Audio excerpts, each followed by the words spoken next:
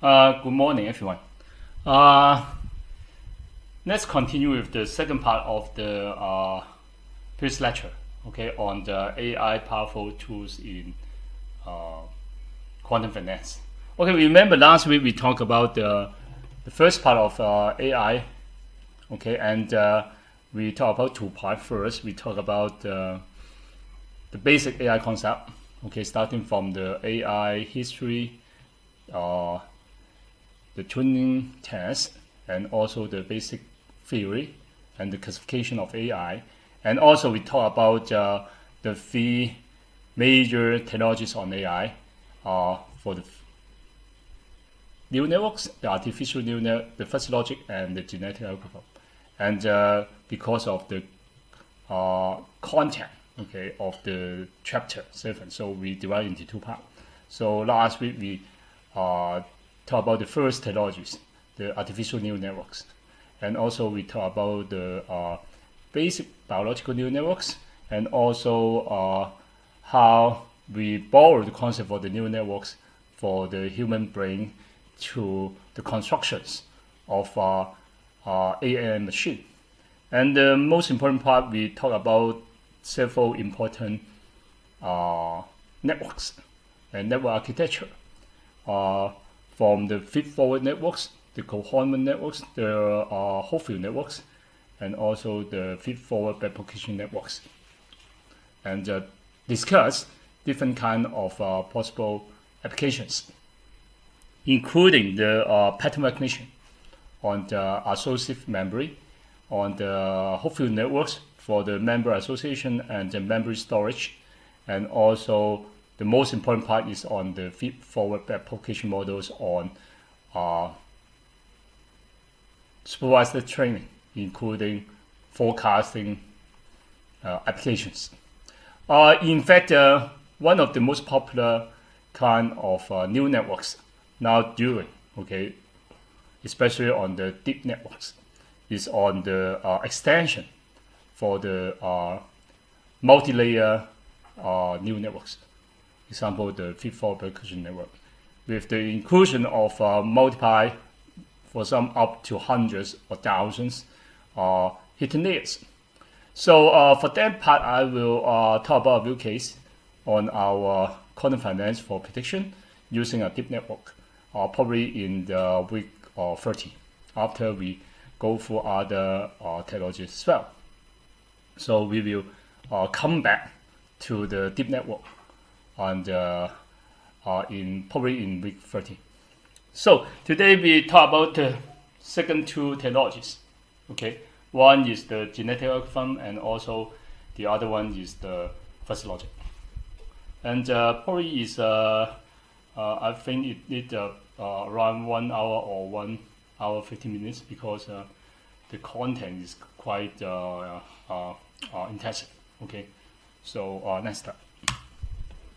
So genetic algorithm in quantum finance for system optimization. So remember when we talk about different kind of AI, okay, those they are also target for the construction of what we call machine learning solution.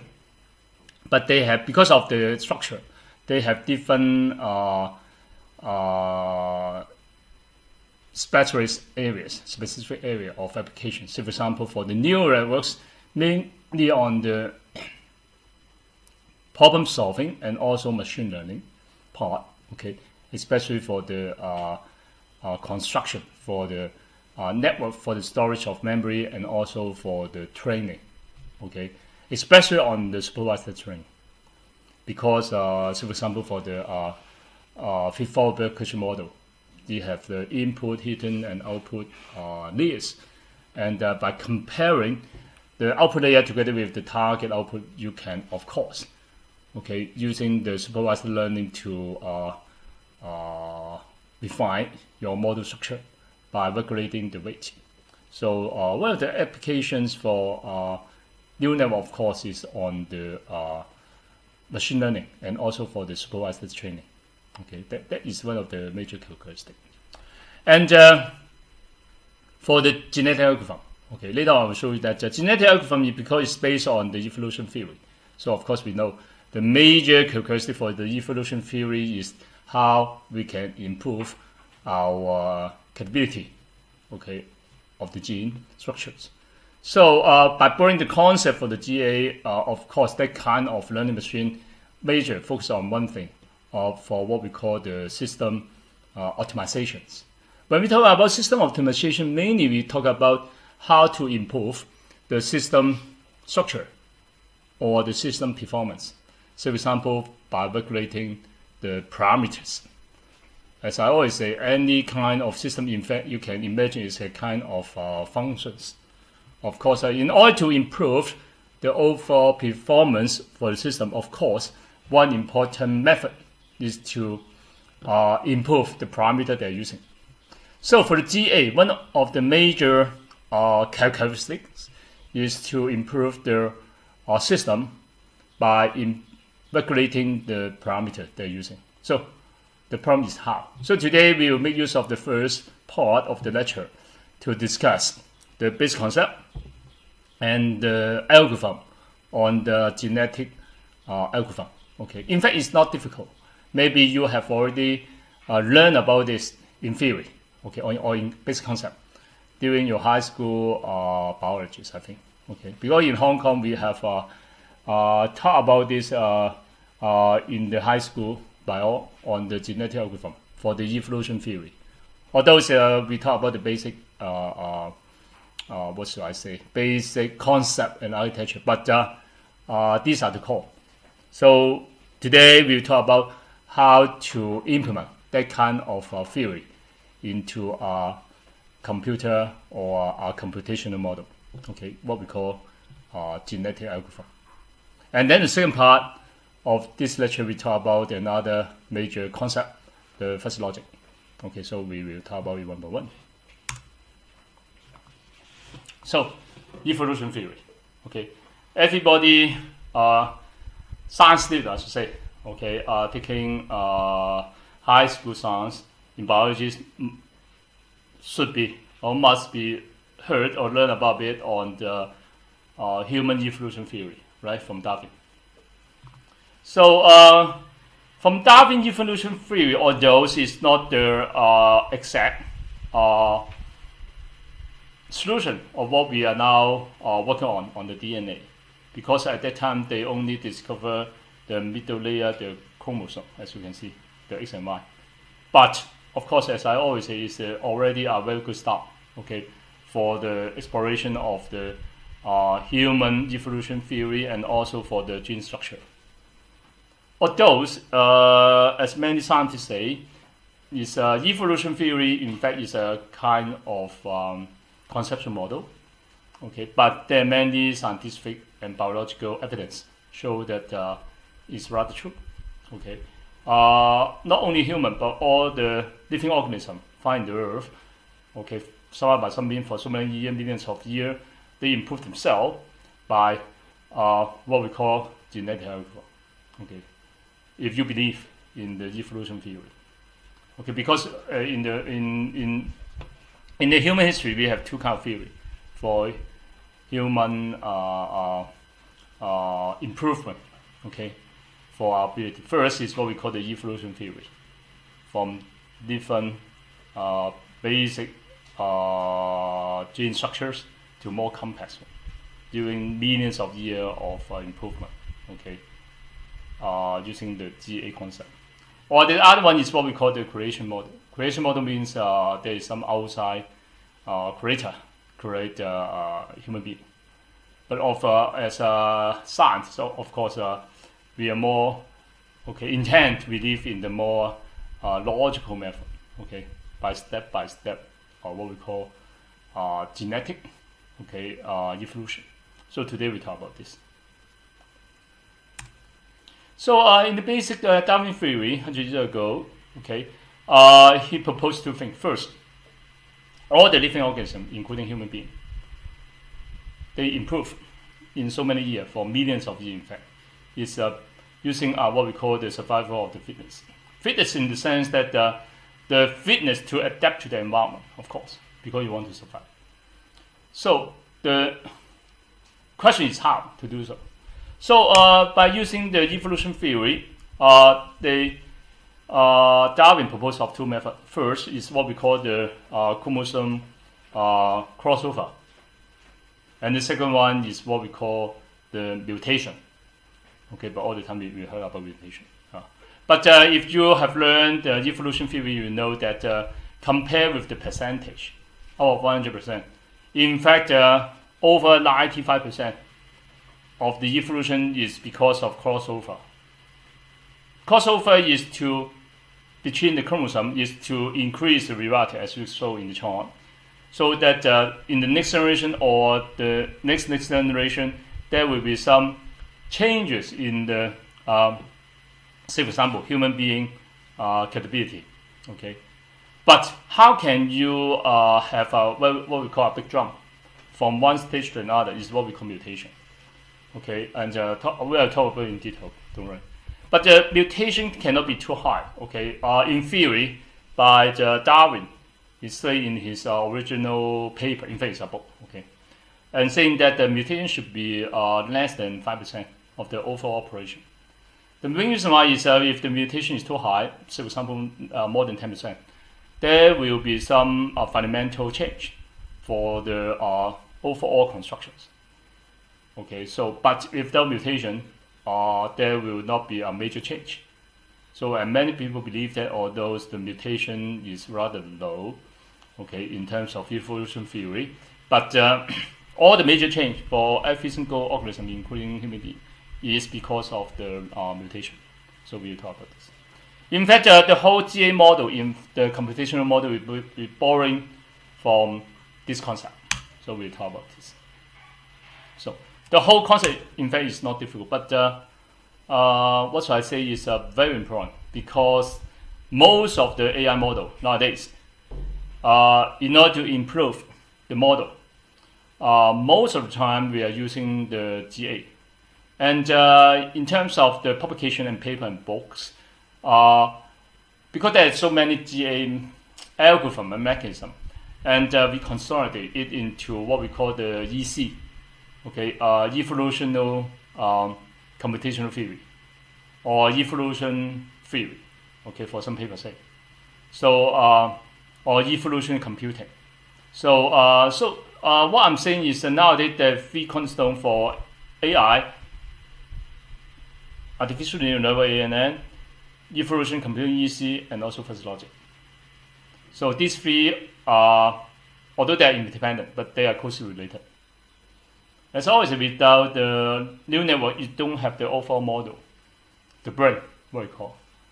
And without the genetic algorithm, we don't have the system to optimize or to improve your AI system. Or without the first logic, we'll talk about it later on, it's impossible for us to model something very fuzzy, uncertain. So these three, although they are independent, but they are closely related in terms of AI technologies. Okay, so we will go through one by one, of course. Basic principle. So in a typical GA, involve the all following operations. So as you can see for the flowchart, in fact, if you have learned high school biology on evolution theory from Darwin, in fact, the charts are the same, I think, if you have remember that. In fact, in Hong Kong for the high school, these are the cookbook on the Darwin evolution theory. But I know for some US and Europe high school, okay, they now not encourage people to talk about that, because for some people they think that okay, evolution theory in some sense, okay, have some discrimination problem. But for me, it's just a theory. Okay, whether you believe or not is another thing. It's just a possible theory. But what I'm saying is, because I've learned this for so many years, for me it's quite natural, because for after Darwin's proposed or discovered, you can say, evolution theory, there's so many hard evidence in terms of human biologists and also for the genetic discovery, showing that that sort of theory is quite true. But whether it can solve all the evidence, of course, it's another story. But as always, you can't propose something that can solve all the problems so that people can believe. You can't. But at least it's what I call is a very possible solution. And the most important part is using that kind of genetic form for so many years in terms of scientific and AI community. It really solves a lot of problems. That's what we need, right? So turn to the basic flowchart for the genetic form. So the first part is that you have to have a population of organism, right? So in terms, it depends on the problem. So we start with some biological issue. Okay, so you are talking about some a population of human being or a population of animal. You can population. So for example, 1,000. Okay, so you have a population of the people or organism. Or in our case for AI will be system maybe. Okay, so we start with some biological model first. So we talk about population, say for example 1,000 of animals, you can say. So first of all, you have a population, and then you have to select. Okay, the next I should say the target is to generate different generation from 1 to up to say for example 1,000. It depends on your process. Okay, so the whole story is how to generate next generation that will be better than the previous generation, right? Is the whole concept. So first we have a population group, okay, and then we select the parents, okay, case by case. So example, you have to generate the next generation, right? So you have to select, say for example, 500 times. So each time you select 2 parents. Okay, you select 2 parents, and then doing 2 operations. The first operation is doing a crossover. I will show you this later on. And then the mutation. By doing that, okay, the offspring will be a bit different, right? And it depends on the percentage of the mutation. After that, you put into the next population group. Okay, say for example, until you have a certain offspring. So you try to evaluate. You have an evaluation function, as you can see, to compute whether your offspring is better than the previous generation or not. So you have some threshold.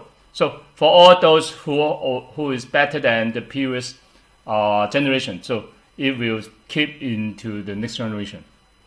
So say for example, once you have another 1,000 for the next generation, which is better than the previous generation, of course, the next generation overall will be better than previous generation, right?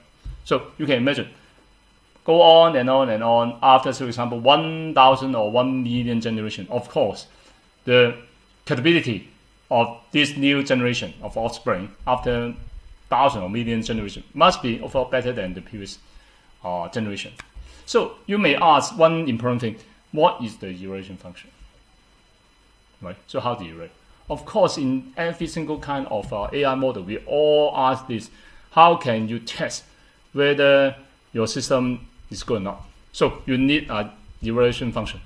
So in fact, the evaluation function, of course, is depends on what you want to improve.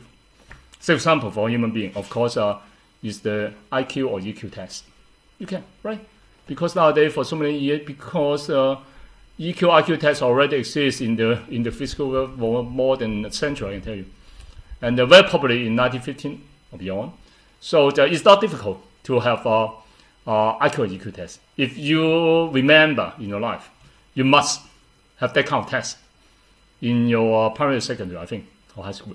The main reason why is that for every single government, they want to know the overall intellectual performance for the offspring. Okay, not to control, but to have some understanding, see whether we have to do more improvement in education. Okay, here in China or in Hong Kong, for still the same. Okay, all the time when students are primary or early secondary, which means for the age from beyond earlier than 15. Okay, because of earlier than 15, you still have a chance for further improvement in terms of education to improve your intellectual properties or ability. So that's why we have that kind of test. So for the test, it's not a problem.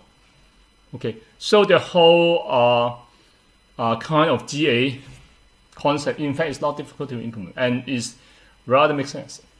So whether it's true or not is another story, right? So why Darwin have the claims that survival for the fittest? So it's the main thing, because if it's true, the whole genetic algorithm will be true, right? Which means without the genetic algorithm, okay, that kind of thing is happen. Crossover mutation for a gene, I tell you, it's a natural property. So if the one with a better gene in terms of the fitness, okay, it can survive better. So after million or thousand generation, of course, the whole population will be improved in some sense. So, of course, the evolution theory exists. So that's a chicken problem. So according to this evolution theory, an offspring which is more fit, which means have a better score in the evolution function score, of course, it has better chance to exist or to further extend in terms of population, which means have a better chance for generate new generation. So it's what we call the evolution theory. So of course now we know, okay, to control the our capability is not in the chromosome level but in the gene level. In fact, that's the same. Okay, just like and we talk about the quantum physics, right? So whether you talk about the particle level or subatomic level, it depends on how micro you zoom into your world. Of course, the more fundamental you zoom, of course, it will be the more varieties you have to figure out, right? But you never know. So the first operation, the population initialization. So the population is a collection of a chromosome with a representative of parameter sets. What I'm saying is, say for example, you have a collection of animal or human being. So you try to represent them in terms of their chromosome. That's it. Okay, I'm not explaining the problems, but to represent them in terms of the chromosome. And then this parameter will be encoded. It's infinite length over arithmetic of finite length. So of course, in terms of DNA, we know we have the 5 basic letters, right? So that's the thing. So it's usually encoded as a binary value between 0 and 1, and you can be anything. But again, as I always say, using a binary number between 0 and 1 is more easy for you to do model. Okay, so that's all. It depends on your problems. So to initial model, usually there is a random number generator at the beginning. So for a chromosome of length m, the possible number of different chromosome string, of course, is 2m. Which means if the chromosome level is a length m, which means that you have m number of choice for every single element in the chromosome. So the number of combination, if they are only 0 or 1, it will be 2m, right? Because every single node, you have two choices, either 0 and 1.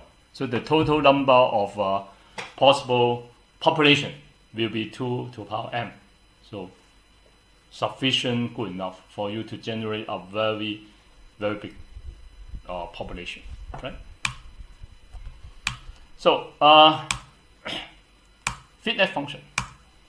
So our evaluation function f is applied to the population to compute the fitness value for the chromosome. The evaluation function can be varied from different problems. Okay, for example, in terms of optimization problem, fx, it can be accumulate returns for a period of time, say for example 2 months. In terms of finance, it can be anything. For daily trading, of course, you can talk about the average day trade return. So it can be different from different problem. Of course, it's not difficult for you to set the evaluation function. It depends on the problem you want to solve, because all the time you want to improve your result, right? So all the time is related to your problem. So say for example, it's a forecast problem. It will be the minimize the forecast error, right? So all the time the evaluation function not all the time is maximize something. Maybe sometimes it's minimize. But of course there will be some direction, right? So for example, for a trading system, problem trading, of course you have to maximize your return. But either it's a daily return, monthly return, or yearly return, of course depends on what you need, right? So for example, in a day trade, of course, you want to improve the overall daily return. So it's not a problem for you to set the evaluation function. But of course, even for the same problem, if your evaluation functions are different, which means your focus are different, of course the results are totally different, right? So you have to remember that. So it is very important that the whole GA remains in the form as only selection criteria for the chromosome performance. And as what you can see is, so during the whole process, what we have changed is the some parameter in your system. So example, if you want to build feed-forward replication networks to do the forecast. So what are the parameters? Many. It can be the number of hidden nodes. It can be the size of your hidden node and number of layers you have. It can be the initial weight you have. So it can be anything. But most of the time, for me, I will use the genetic algorithm to choose the basic parameters. For example, the number of hidden node or number of hidden layers, that sort of thing. Because if you are experienced in using neural network, you will know that there is something very basic we all don't know. We have to try and error. Okay. So before we have the GA, you have to try and error, meaning that you have to try from different parameters, maybe randomly, for many times until you choose the best one. So GA, in fact, for somehow provide you a more, what I say is a more scientific way for you to choose a good set of parameters for you to define your own system. So it can be anything. So example, for the any neural networks, you have to define the learning momentum and learning rate, right? As I mentioned in the last lecture. So that sort of thing also can be set as a parameter for your GA chromosome. Okay. So to justify for a stopping criteria for GA, of course, you have to set a threshold, which means for how many you can stop. So you can control by two factors. Either is your evaluation result. So example, when the fitness score over 85%, okay, in your scale, you can stop. Or to be safe, maybe either is over 85% or over 1,000 generation. So you must do that because for some system, maybe no matter what, it cannot attain this 85%. If you don't set the maximum number of generation, your whole system will be never end, right? Which means, well, what I'm saying is it comes into what we call a deadlock. So it doesn't mean that there is problem for your system, but it's only tell you that there's some natural limitation for your system for further improvement. So that part is important. So all the time for me, I will suggest students is you set the threshold value for your evaluation function for stopping criteria and also the maximum number of generation. Okay, very important. Okay, for me, at least I think 1,000 generation is good enough. But of course, it depends on your problem. If your problem is very complex, maybe it take a long time for 1,000 generation.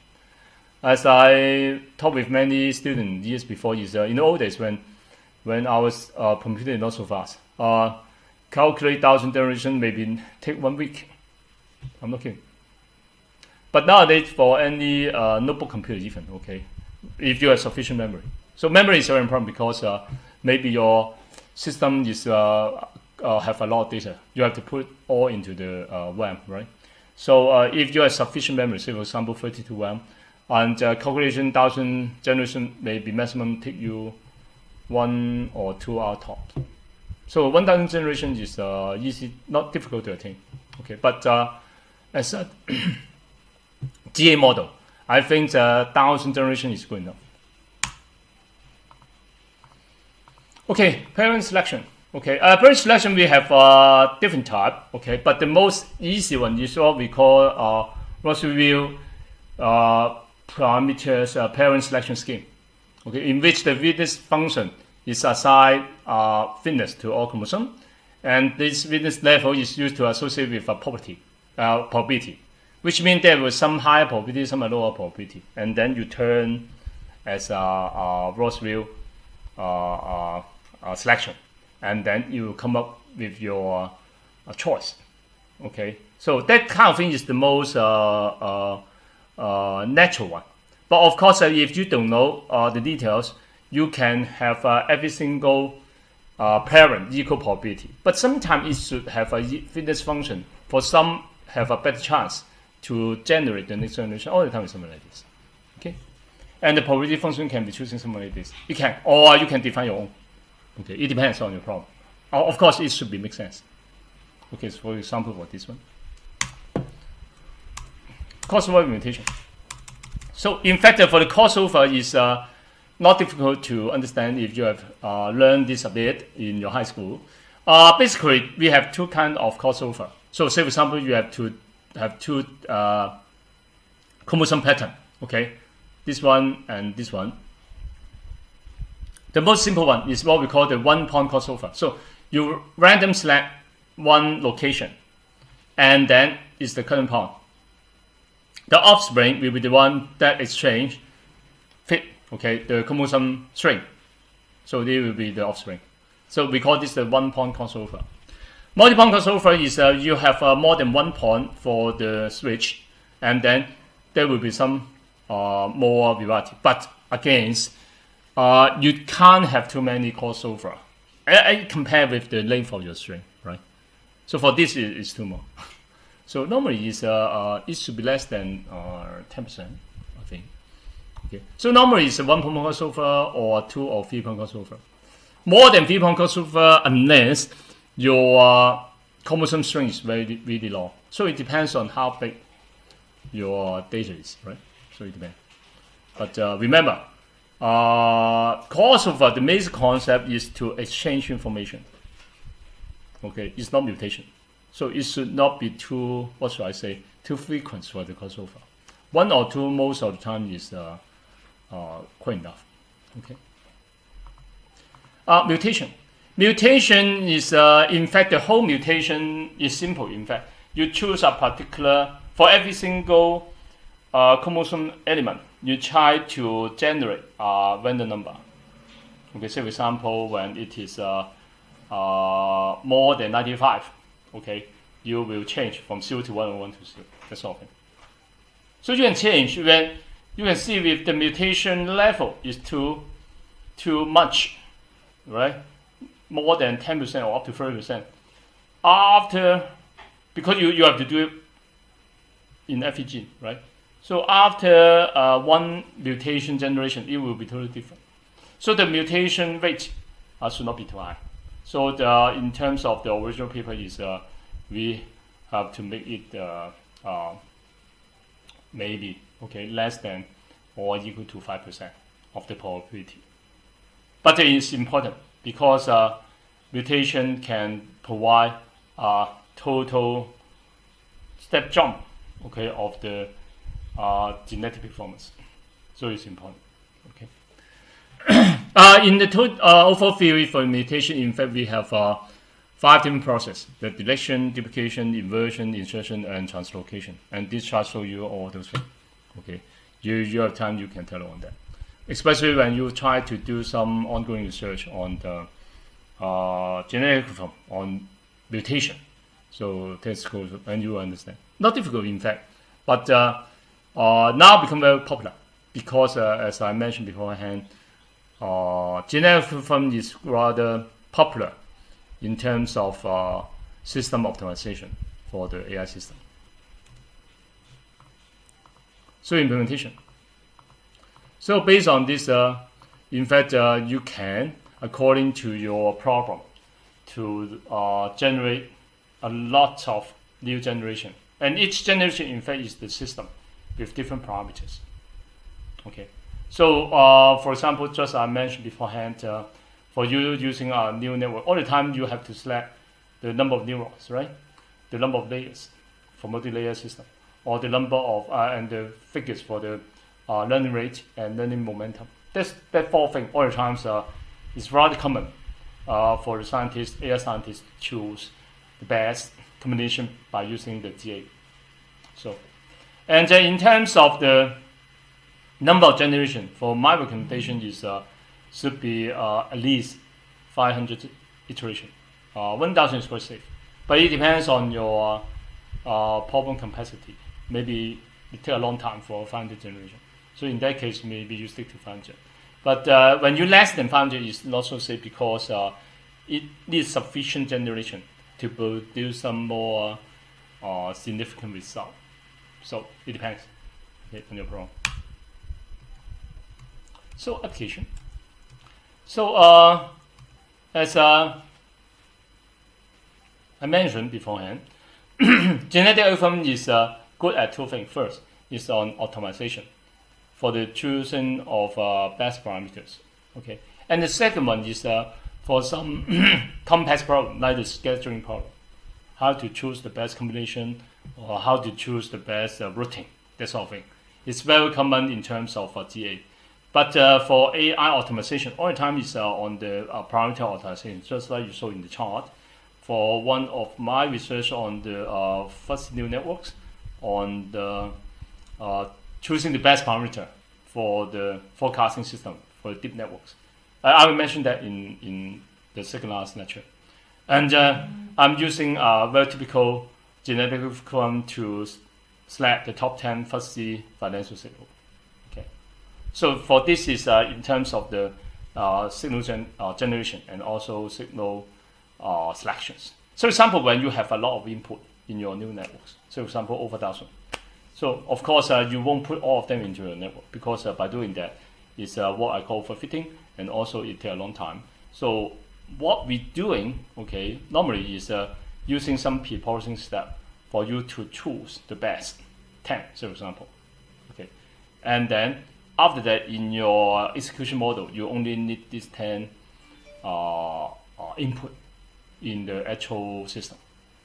So it's rather common, which means you can use that to choose your parameters or use them to choose your input node. You can do so. So, but of course, provided that you have a lot possible input for you to choose, and you don't know which one is the best. So you are using GA to choose the best combination. So it all depends on the problem. So as I always say, the most important part is you have to know your problem first. And the tools itself is not difficult. But of course, you have to know the basic constraint and also property for your system. Otherwise, again, you don't know how to choose your gene and also parameter for crossover and for mutation. Okay, so it depends. So the next one we talk about physics logic. So as mentioned in the book, okay, in fact, if you take a look on every day what you are doing, as I always say, because not everyone is a science student, okay, or a mathematics student. All the time we handle things is in not what we call is exact way. So as I always say, not everything is 1 + 1 = 2. So for example, when you try to do exercise, okay, of course, all the students want to get 100%, of course, but you can't. But you will try your best. So it's what's different. So say for example, when you try to catch a bus, okay, again you try your best, right? Try your best is the best chance for you to get a bus. So you don't wait for everything certain to do so. So everything in fact is not exact scenario. So we call it, of course, we call it first. In fact, for the decision making, all the times we don't have the exact term. So for example, for the every day when you get up, okay, and check for the weather, so whether it's hot or wet or cold or cool, okay. In fact, you won't ask yourself what is the temperature because you are not the thermometers. But of course, some ideas of the degrees of the heat or cold. Okay, for you, of course, you are already good enough for you to make some decision. So this one is all the time when you try to make some decision, we don't know exact, okay, the environment, but we have some idea. So you can see all the things we know, okay, for the environment, for the reality, or what we call have three properties. First, they are fuzzy and highly uncertain. Second, we need our knowledge and experience to handle them. And the third, the method and also the solution to handle them are usually highly chaotic or variable in some case, which means all the time we have to depend on the actual situation to do things. But until it happens, we don't know. So everything changes, uncertain, but still we have to make our decision. In other words, in terms of scientific terms, is everything in fact is quite chaotic and unpredictable, but we still have to make the decision. So example in finance, right? So the breadth of fuzzy logic for every ball, okay, it will tell you fathers of fuzzy logic is Lotus Day, okay, and it's just passed away in 2017. And in 1965, he have a very important paper called term, what we call the fuzzy set. So he's trying to have a kind of what I should say is mathematical models. In fact, it's a mathematical model in order to model something undetermined or fuzzy. Okay, what we call the fuzzy set. So of course, don't worry. In this lecture, I will tell you some very actual example so that you have some understanding. So in terms of computer science, is not everything is 0 or 1, right? So you can imagine for every single set, it will be either 0 or 1 in a binary system, right? So what they mentioned is, in fact, all the time we are handling, okay, is not 0 or 1. Is between 0 and 1. So what we call the degree of fuzziness, which means, for example, when we talk about the today weather, okay, so today weather is not hot and not cold, but it's cool. So how can we specify cool in terms of a computer system? So if cold is 0, hot is 1, so cool will be somehow 0.65. That's all. So of course, not every single problem is so simple, right? So what the data talk about is that kind of, okay, a conceptual model. Okay, we have another kind of a mathematical model to handle that sort of thing, and for nowadays for the computer system is how to put it into a computer system. So that's why we have a new kind of mathematical model. In fact, it's what we call fuzzy logic. Okay. So we'll talk about this in this part of lecture. Not difficult. So in fact, their observation is very sensible. Everything in fact is not certain and quite explicit, and not 100% true or not 100% 0% false. So it's all the time is sometimes is not certain. So remember when we talk about the Hagen-Spread uncertainty principle, either the cat is dead or alive. In fact, we have that kind of consensus.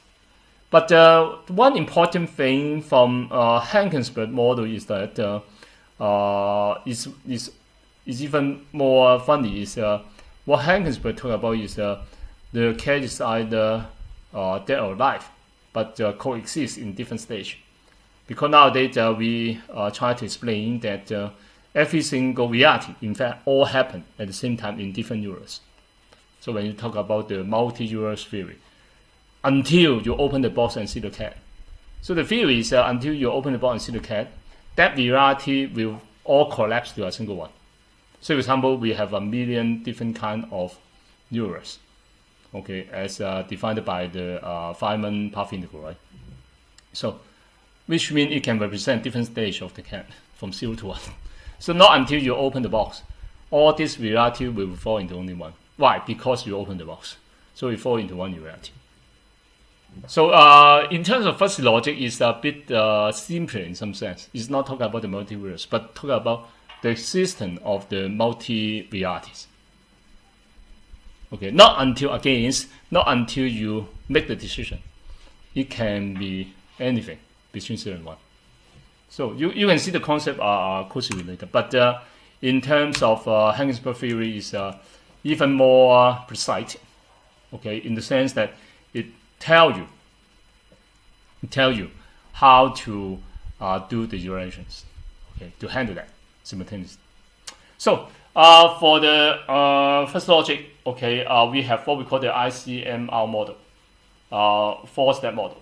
Okay, so first of all, you have to identify the problem, I model, and then you have the C model, the categorization module, which means you have to classify into different what we call the fuzzy terms. And then you have the fuzzy modeling, so how to model it. And at the end is what we want to do, is the reasoning, how to ask the question from it. So we have 4 processes. You identify it, you classify it, you model, and then you reason. And also in some book, we would say the reasoning process is what we call the inference. So you ask it. Okay, so for example, when you build with a forecasting model, so first of all, you try to identify different kind of weather situation, right? Cloudy, sunny, rainy, cool, and so on. And then you classify different stage. So you have different kind of temperature scale, hot, very hot, that kind of thing. And then you try to build model to model it. Okay, we'll talk about this. And after that, of course, you want to ask, so what happened? Okay, so for example, when the temperature is cool and really wet, but not raining, so we have 83 chance it is raining. So the decision is you probably bring an umbrella, that sort of thing. Okay, so in fact, it's a very typical kind of fuzzy system. Is all the time you make decision is something like this. Say, for example, when you get up and you see, okay, cloudy, and the road is red, but it's not raining. So you may ask whether I should bought an umbrella or not. In fact, it's a fuzzy decision. But you have done it mentally, okay, or subconsciously, don't know. But in fact, it's some kind of fuzzy decision making. Because why fuzzy is because every single input you have is not exact. Right? It's not exact. What is exact is when you get up very hot and the road is dry, and in fact there's no any sign of raining. Of course, the decision for you to bring an umbrella almost zero. But again, it's all the time when we talk about fuzzy logic, is all the time it's very difficult to have 100% or 0. All the time it should be between, but it will be very close to 0, of course. So so in that case, it will what will collapse into a crypt set. Right? So fuzzy identification module, the first one. So this module focuses on the determination and the identification for the fuzzy variable being used. So again, it's not true or false, but it's a kind of how do you define the whole problem. Okay. So of course, the most important one is, for example, if you want to use a fuzzy logic to represent the following statement: John is tall. The first variable you are using, of course, is the height, right? Although this quality does not appear in the statement, but conceptually, of course, you are talking about that, right? Fair. And what you represent that, of course, is the height for that particular boy, right? So, however, consider the other statement. Most of the students are in the class are tall. So in this case, if we want to represent the statement using fuzzy logic, the first variable using should be the quality height, but rather it should be the quality most. Okay, so the main point for fuzzy logic is how to represent the concept of most. Okay, this describes the quality of the proportion of students that are tall in the class. So how you can do this? So we have the fuzzy model. So it comes with our next one, categorization. So let's show you. So in make a very simple case for the height for a student. Okay, it's easy to understand. But if you're a genius, you can apply this to any problem. Okay, see. So based on the first variable being identified, so we focus on the height for a student. So we can define 3 fuzzy set. So fair about that. Short, average, and tall. So it depends, of course, your problem. So for example, the problem in primary school different from high school, okay, and different from university. Especially, I think it's primary school and high school. So the so-called short in high school, okay, maybe below 1.55 meter. The height for average will be 1.5 to 1.65, and tall is, say for example, 1.6. Of course, it's valid only in high school or university, right? Not in primary. So all depends the meaning of short, tall, and average. So that's why it depends on the problem and the environment you're using. So as so in this example, the one major characteristic of fuzzy set is that it exists fuzziness in the boundary. So it has something uncertain, especially in the boundary case. So example, when it is between 1.5 and 1.55 is what I call overlapping region. I think the beauty for the fuzzy logic is you allow you to exist in the overlapping region. I can tell you 2 reasons, because in the old transition model we don't have this, right? Either so or what. But how can in the actual world we handle the overlapping case, the middle case, especially the overlapping case, between the one that is okay tall enough in the short case, or although it's average but it's quite short in the average. So that kind of thing. So I think the beauty for the first logic is to handle that kind of thing. Okay, and the one beauty of that kind of technology is, in fact, the whole world is always something like this. Okay, not exact, short, average, and tall. You can't, of course. It's a so for example, a normal distribution, right? So in other words, not always clear boundary. So that is the beauty. So also that the categorization for the fuzzy set is up to the system designer. So it's all the time is very AI in the sense that everyone have different design. So how can you make the best one? Of course, depends on the experience, or depends on the experiment using. Okay. So because you check for the system by seeing the result. So that's why we need experimental result and doing many trial and error and experiment. Okay. Okay, some actual thing. Let me show you the slide first. Okay. So in this one, that try is important, right? As a first course of fuzzy logic, I always do so. So how to evaluate the degree of fuzzy variable together with the score. Okay, so let's see the beautiful chart first. Okay, so this is the chart of what we call the fuzzy membership function. We call this the FMF. Okay, for the height for a school of students. So we have the 1.4, 1.5, 1.6, 1.7. So of course, the first section is short, the second average, the third tall. So we are doing that. So these 3 are the 3 what we call the fuzzy membership function. So with the student that is a 1.63 height.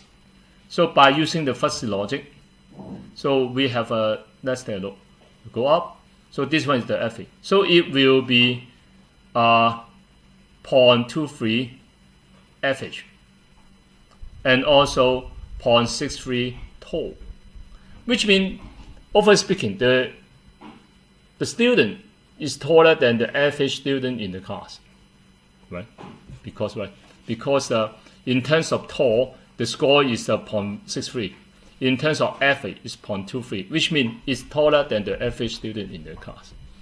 Or you can say the student, although it's the average class, but it's tall enough, okay, as member of the tall class. And as you compare with the degree of height, it will be more in the class for the tall, and as compared with the class for the average. So in terms of the mathematical functions, we're doing that. Okay. So again, don't worry for this course today. I just want to introduce the idea of fuzzy logic, okay, and the mathematical formulation is just for you to illustrate the ideas. Okay, I will ask you for details in the exam, don't worry. But just the major concept. So for me, the most important part is this chart and how to determine it, because all the time when you try to formulate your fuzzy membership functions, you have to, what should I say? You have to design your fuzzy variable and also design the fuzzy membership function. So you may ask why I do so. It depends, okay? But from my experience, all the time when I have 3 fuzzy variable, in this case, all the time we will using these 2 shapes for the 2 ends, and also a triangle in the middle. But sometimes you will be a trapezium in the middle. But for that case, because they're quite close, so from our experience, all the time it will be a triangle function. So it depends, okay? Or you can be a normal function, of course. But you may ask why I'm not using a normal function, but instead triangle function, because using that kind of function is easy to implement. Okay, of course you can. And again, in the second lecture, when I talk about our new fuzzy DNA model, I'm using a continuous function for the falsification. So of course you can. But again, in the original paper for today, because it's just the beginning of the fuzzy logic, we are using very, very simple function, okay, as a straight line, okay, to show that, so that it more easy to what should I say, to formulate, okay. But in the original paper, in fact, it's a continuous function. What I should say, okay. But for students, all the time I will show them some simple case first. But of course, if you want to work on this in your civil science profile project or research, of course you have to know the detailed formulation, okay. So once you do this, you have the, what should I say, you have some idea how to represent the real world understanding together with some digital signal. So you may wonder what I'm saying in this one is, although this chart for showing the relationship between tall, average, and short with the degree of fuzziness is rather simple, right? But it have a very important representation is to tell you one important thing is how can you digitize some undetermined or fuzzy variable into a computer system. So you imagine when you try to build a neural network for decision making, and one component is the height. So which means you have 3 input. One is tall, one is short, one is average. So by doing that, that particular student, the input number will be what? You can see. For the short, 0. For the average, 0.23. For the tall, 0.63. So in some sense, fuzzy logic tell you, well, one very important and basic thing is by adapting the fuzzy membership function, there is an easy way for you to digitize any uncertain or imprecise input into your computer world. So what this chart showing about is fuzzy logic in some sense is trying for you to fuzzify something, okay, from the real world to the machine world, or vice versa. So that's why it's important. Okay. So another thing is, you will see one funny thing is, in fact, as I always say, all the time the computer system, in fact, is the what we call the fancy world, okay, on a digitized system. In fact, the whole world is not digitized, right? As you know, you can see it's fuzzy. So which means fuzzy in fact is the real world, okay, and the digitized system, or the digital system, or the computer system, in fact, is just a model. And you can imagine fuzzy theory is just a bridge to bridge these two worlds. So, example, when you try to calculate the height, and you will give, okay, once you have that kind of system, okay, all the student, the first height together with the outcome. So, for example, after 2 years, what is the height? for a system. So, which means after that, you have some output, and the output may be come up against into your decision, whether it's tall, average, or height. So, which means when you come up with the result, you have to turn all this digital information back into the real world description, right? Because all the time you have to extract, okay, the result which can be understood in the real world. So, which means fuzzy logic in some sense is trying to convert something uncertain into something digitized in terms of the first variable and the value.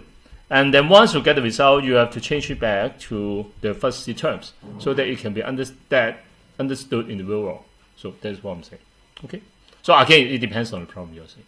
So in terms of financing, it's maybe your system not to forecast the exact high or low, but just to tell people one thing, it's a bull market or a bear market. That is fuzzy, right? Because, say for example, bear is -1, bull is 1. So all the time you have to output is something between bull or bear. So of course it's fuzzy. Very bear or very bull, or not so bear, not so bull, or 0.2 degree bull and 0.75 degree bear. That's all thing. So the reasoning model. The reasoning model is, of course, it depends on your decision making. So, for example, another example is, your system, okay, against a decision making system. In many expert systems, something like this. So, for example, when you go to see a doctor, and then the doctor asks you 3 fuzzy questions. First, what is your feeling? Okay, today. You say in terms of pain, well pain, not pain, again it's first variable. Second, in terms of your degree of fever, okay, you know all those when your temperature is up to than 37.5, you got fever, but again it's fuzzy, right? So it's no fever, well fever, or fever, and then cough, okay. Again, 3 first variable, no cough, average, or cough not. So by doing that, okay, your decision support system or decision making system will determine what kind of disease you have, and then, of course, the doctor will give you the prescription. So it combines with the first classifications and decision making, which is a list of what we call the if-then. In fact, every single expert system is a kind of if-then. In fact, it's a kind of pattern matching, right? Say, for example, if you cut a lot and then you have a fever, so probably you are full. If you cut a lot with a fever and very pain, very serious flu. If you cut a lot fever but without pain, okay, it's not a flu at all. Okay. It's somehow is a very minor syndrome. So it all depends. Okay. So again, it depends on the experience. So the knowledge base, okay. Again, the knowledge base show you all those kind of combination. Again, I just show you as the formulation, okay, and of course, if you want to know more, okay, you can read the paper I show you in the reference. But there is a very good chart I want to show you, the mass mean chart. I think I have. It's that one. So there is several examples for the generalized model. What I'm saying, I want to show you a bit.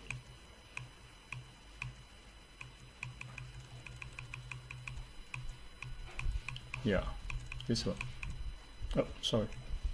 So just some case for you to understand. So in this case, it's an air conditioning model. So in fact, it's a very realistic case.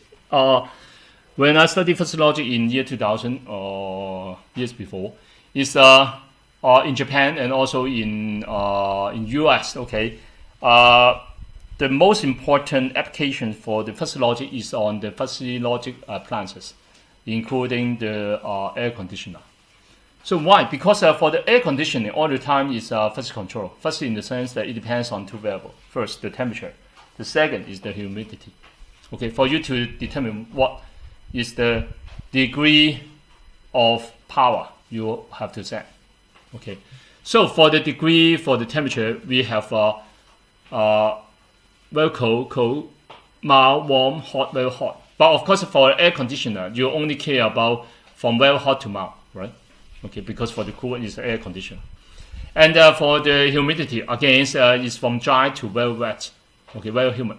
Very humid can be up to 100%, I tell you. Very dry all the times in here will be 20 to 30%, or it's already very dry. Okay, but of course, all the time it will be about 50% for the function for the air conditioner. Okay, so it all depends. So you can see this chart shows you all those first terms and also the degree of the digital degree it contains. So for the temperature, we talk about the mild up from 17 degrees Celsius up to very hot 28 or above. But as you can see nowadays, we can up to 40 degrees, right? And for the RH is we talk about from around 16 degree percent from up to over 70% for very humid. Okay. So once you have that definition, you can do something like this. Now let's see, very funny. The rule: if the temperature is very hot and the RH is very humid, set the switch to high. If the temperature is very hot and the RH is humid, then set the switch to medium. If the temperature is warm or RH is moderate, set the switch to low. Okay, so we have situation. So you have that. That is the chart for the power that can provide for your air conditioner. Again, it have the low, medium, high. So you can see for many air conditioner, you can set right the different power stage. So given that the temperature is 30 degrees and the humidity 80 degrees, the differentiation scheme for the power by using the sub-minimum method and support method are illustrated in the two slides. That's what I want to see. You have to spend some time to understand that. So that one is what we call the sub-minimum method. Now you can see this one is the degrees of temperature. This one is the degree for the humidity. This one is the setting for your air conditioner. So we have two methods for the physical control. First one is what we call the sub-minimum. Sub-minimum is something like this. You can see from the actual one. So when you try to make use of these two to determine this one, so what we are doing is for the first one, so for example, for the 30 degree, so for this one, you come into this one, okay? And for the root 2, we will come up with this. And the root 3, for the very hot, we will come up with that one. So when they combine together, we have this kind of chart. What we call max mean is you try to choose the best, the highest one you have, and then the threshold you do. When you combine with this three chart, you will come up with this one. So that the final decision making for you to combine, okay, it will be that one. So we spend some time to tell you what I mean. So you can see if you're from that kind of combination, we have another kind of evaluation.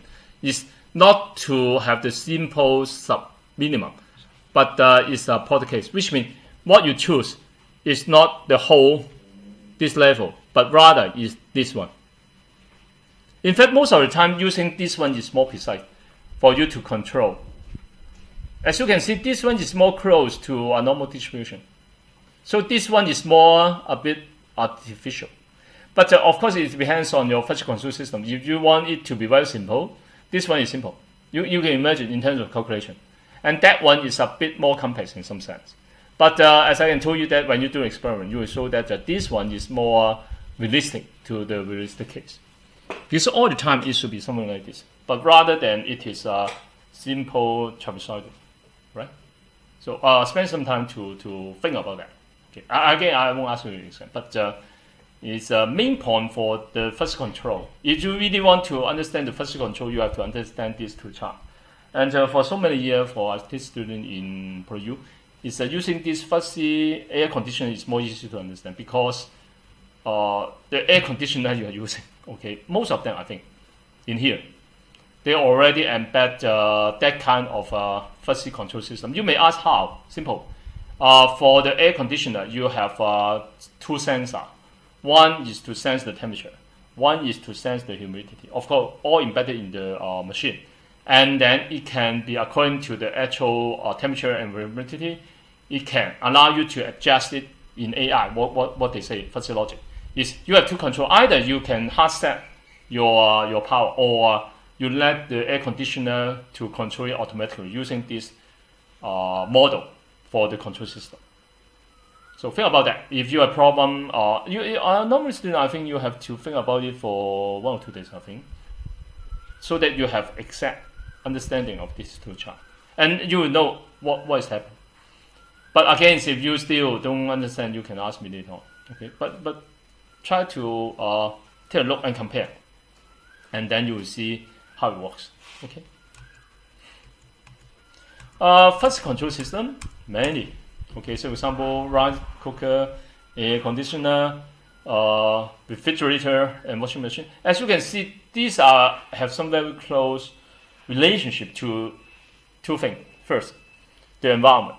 So, for example, rice cooker is depends on the temperature, and for some even tell people that Panasonic effect is it can stand the temperature. I don't know how. Okay, but of course there is the humidity control, because the degrees of the humidity of that day, the power can be adjusted to make it better.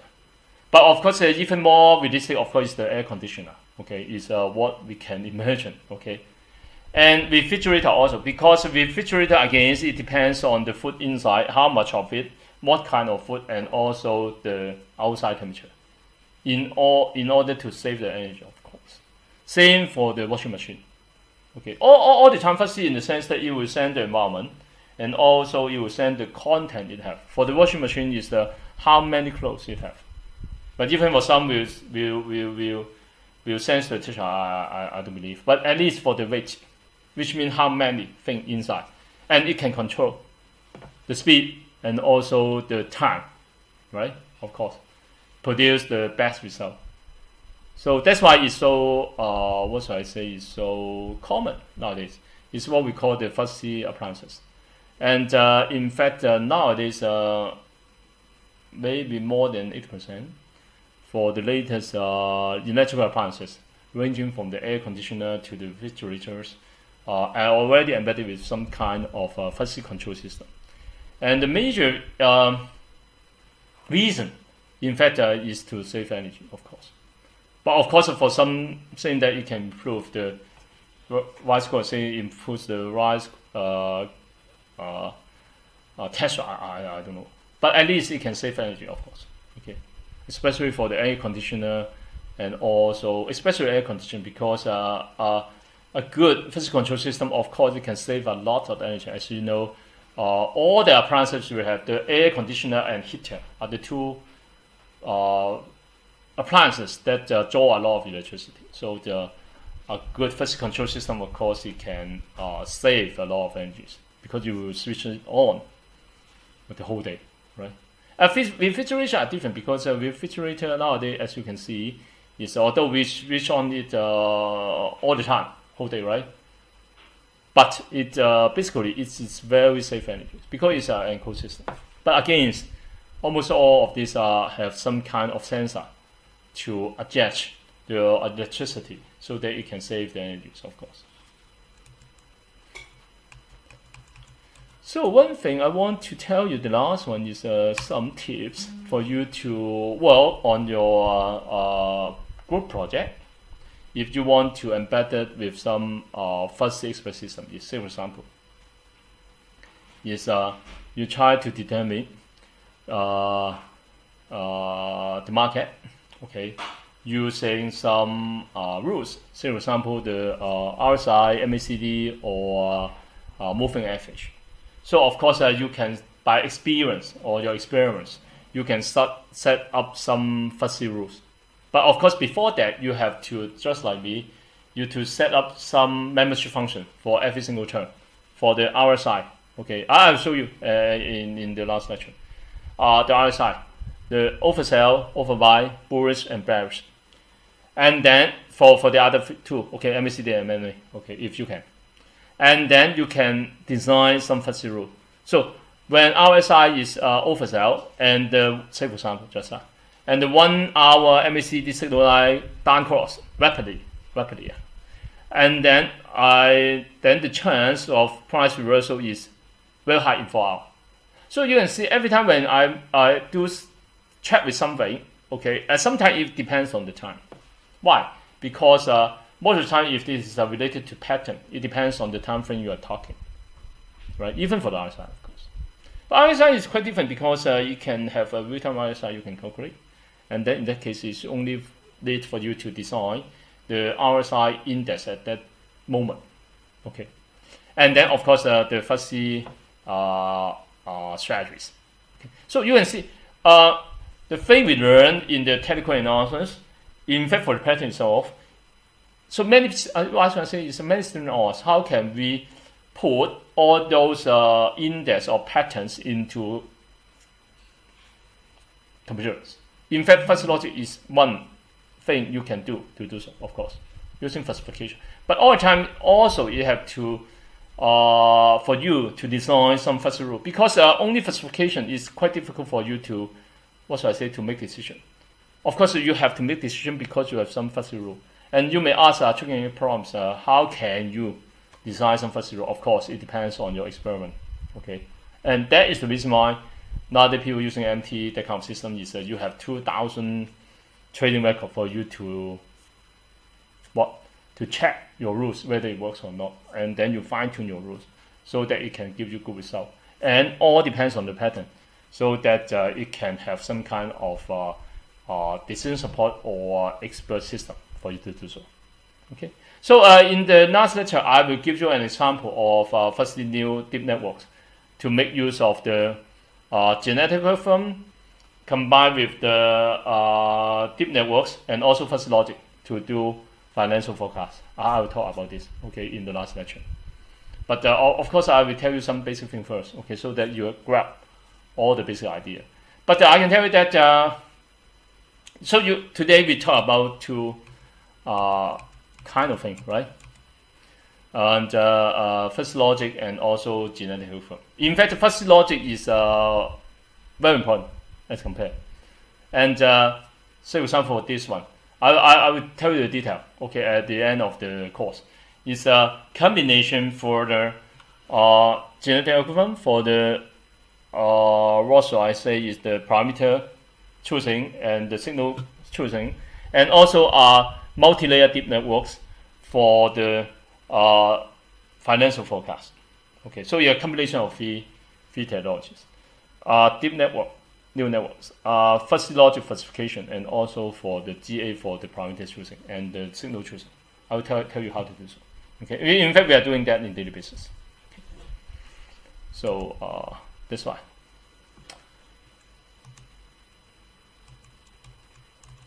So in this lecture, we talk about AI and also three basic components: neural networks, fuzzy logic, and GA. In fact, it's just the beginning, because nowadays AI have so many tools. As you can see from this chart: neural network, oscillator, fuzzy logic.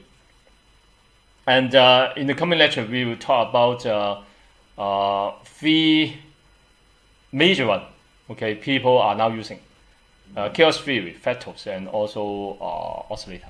Okay, very interesting. And then after that, I will give you overall case study. Okay, in two lectures, I think. One is on the quantum path model, and also the other one is the deep networks. Okay, it depends on the progress. And also, I think the most important part is trying to make use of all these technologies for you to build some useful applications in terms of, in this course, for the financial prediction and also the multi-agent based trading system. Okay, so So next topic, okay, and we stop here. And in the next lecture, we talk about two famous subjects in the finance and also in AI is chaos theory and also factors, okay, in quantum finance. Thank you.